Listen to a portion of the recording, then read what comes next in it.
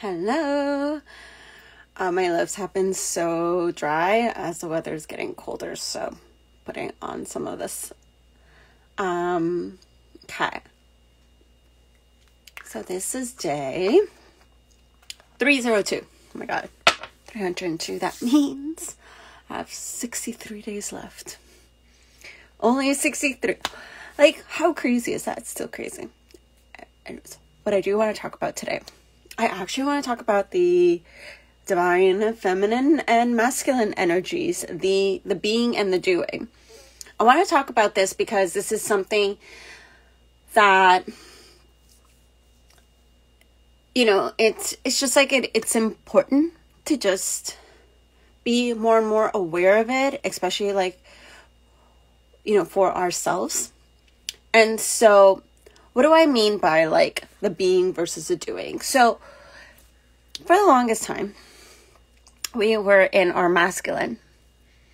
We always took action. Everything we needed to do required action. We took action and we just did it. Didn't think of like anything such as like surrendering or trusting or any of those kind of things. It was just like, you want this goal? Here are the 10 steps that you need to accomplish, to get to this goal. And then you just go to them, you tread along, you're like, okay, step 1, check. Step 2, check. Oh, okay, I accomplished my goal. Yay.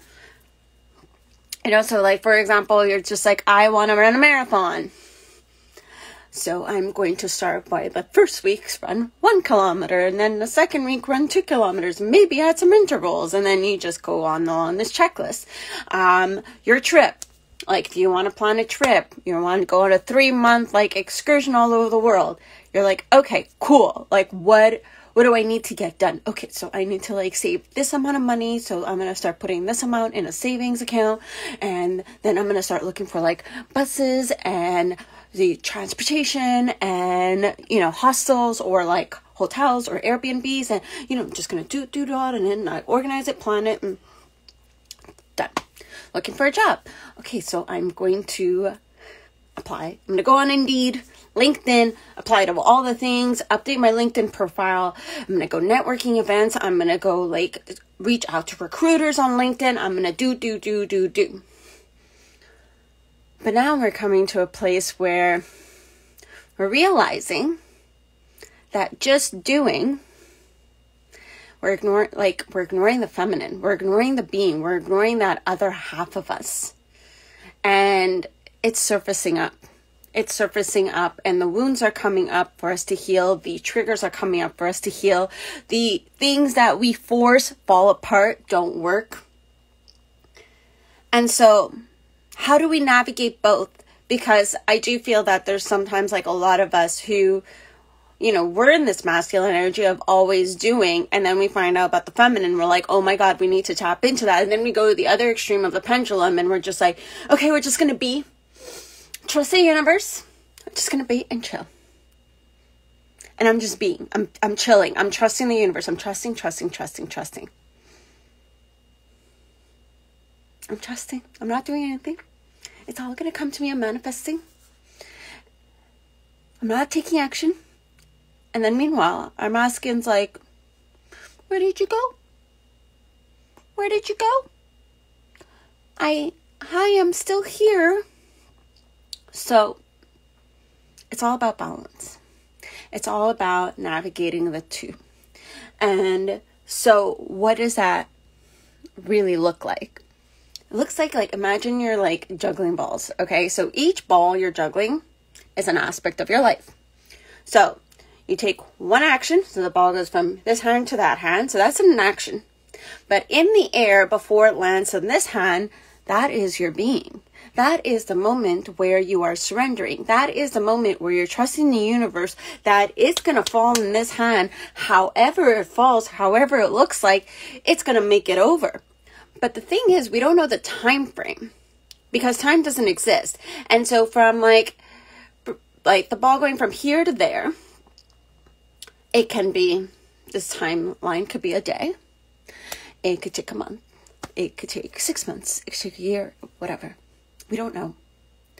And so, and this is where the challenge becomes like where our ego is just like, ugh, because we want to do something while that ball's in the air. Our masculine is just like, we got to do something. And because it's uncomfortable, because we don't know where the landing pad is, we don't know what is happening, we don't know what's going to come out of it.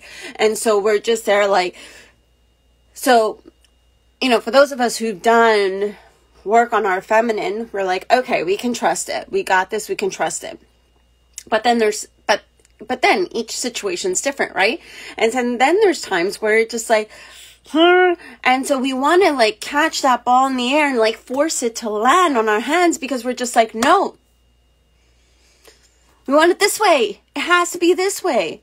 And so how many times have you forced something, force a conversation, force an interaction, force messaging someone, whether it's a recruiter, a partner, a friend, because you've been uncomfortable with that unknown, and you've been uncomfortable with the fact that when the ball's in the air, you took the action, the ball's in the air, and you're like, I need answers like now. And instead of trusting that it will land when it lands, you're like, nope, I'm going to take this action, and because I need to know my answer. I need to know where I'm going. This idea of like not knowing where I'm going. And so then you force it. And then what happens when you force it? What happens when you force posting on social media when it doesn't feel right? What happens when you force a conversation? What happens when you force reaching out to someone? It doesn't really go the way you want it to, right? Or it doesn't fall the way you'd hope it fall. It's just either you don't get the likes or the response or the comments that you hope for, or you don't get the, like, you know, the conversation doesn't go your way. The recruiter never emails you back. You don't get the job, or you get the job and it's shit. So how do we navigate this? How do we navigate and we satisfy both parts of ourselves, right? We satisfy the divine masculine, we satisfy the divine feminine. Why not satisfy both? It's a balance. It's the yin and the yang. It's not more of one and more of the other. And so how do we satisfy this to calm our ego down, so then our ego can be like, I got this. So I'm going to share with you many, many ways that you can like navigate this. One, when you're in that unknown, when the ball is in the air and you're in that unknown, pay attention to your thoughts. Pay attention to what's happening around your mind. Like, what are you telling yourself? Like, what's the narrative? What stories? Like, when you don't know where you're going and you create an action, like let's say you're looking for a house and you apply for the mortgage and now you're just waiting for the bank to get back to you whether you approve it, like got the approval. Okay, so what happens in that time frame in your head? Are you telling yourself, well, because of my credit card, because of this, because of that, I have like a very shitty credit score, I'm not going to get it? Or, you know, like, are you telling yourself like that you don't deserve it? Are you telling yourself like, what is the story you're telling yourself? And then from there, this is where you can get super curious about yourself and be like, well, how can I change this narrative? So another example, I'm going to go back to housing because like, I think like that is something a lot of us can relate to.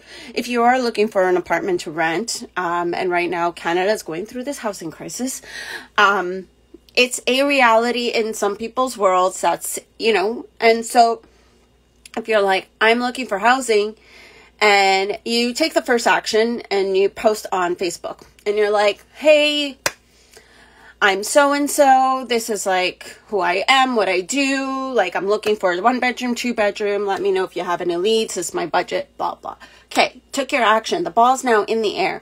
What's happening in your mind while that ball's in the air? Are you telling yourself, oh, there's a housing crisis, I'm never going to find a home, or I'm going to have to settle for something less than because the rental prices are so high, and, you know, I'm going to just get a shit box and, you know, I'm not going to get what I want? What story are you telling yourself? And then how can you shift it? How can you shift it so that your ego's behind it? Your ego can get behind that. And so some ways you can phrase it is like, well, what if I could believe that I can get what I want in the price that I desire? What if I could believe that something even better will come into my reality. What if that's something I can get behind and could believe it? And then another way to frame it is to frame the reality. So yes, there's a housing crisis, but there's not a lack of housing. There's an abundance of homes. There's a lot of homes that are built in this country. A lot. So that is just something your ego can get behind, because it's just like, instead of tapping into the lack or the lack of, you're like this feeling like, yes, there is. It's true. There is a lot of homes here, whether they're available or not. Regardless, we don't look at that. We look at the fact that there's an abundance of homes. And so get yourself behind that. And so that's one way to tap into that. Another way is to pick up another ball. Pick up another ball in another area of your life and take an action. So, looking for housing? Okay, you post on Facebook. That ball's now in the air doing its own thing. Okay, so now we're going to pick up the next thing. Okay, so the next thing is, I want to work on my social media. All right, so work on your social media. You take the photo, you make the reel, and then you post it on Instagram, TikTok, whatever. Ball's up in the air now. We don't know what's going to happen. We don't know what the engagement's going to be. We don't know if, people are going to gravitate towards it. We have no idea. The ball's now in the air. And again, pay attention to your thoughts. Oh, it's not going to do well because I posted at this time. Or it's not going to do well because, I just checked 5 minutes later and nobody liked it. Or it's not. What's happening here? Get curious. So now you got 2 balls up in the air and you're like, cool. And you're going to take another ball. That other ball can be meditation. Okay, so you put on your headphones up and you sit down and you meditate, and now that ball is up in the air. You took your action. Next ball, movement. What do you love? How do you love to move? Love to run, yoga, snowboarding, surfing? What do you love to do? Going to the gym? Grab that ball, make your way over to the gym. Boom, it's in the air. So now you got these balls like kind of hanging around in the air, kind of doing their own thing. And then next thing you know, while you're at the gym, while you're working out, ooh, the housing ball is coming towards your hand, and you get a message. Bing! I have an opportunity for you. I heard you were looking for housing, and I have this place. Do you want to come check it out? And you're like, oh my God, yes, please. And so you respond, boom, that ball goes right back up in the air, and then now we, again, surrender. We trust. And so that is the balance. The balance is that you're taking an action in one aspect of your life. You're trusting that it's going to fall the way it falls. You're trusting it's going to do what it does. And instead of really narrowing and focusing your energy, kind of tunnel vision towards this thing, because we do that, especially when it's something important.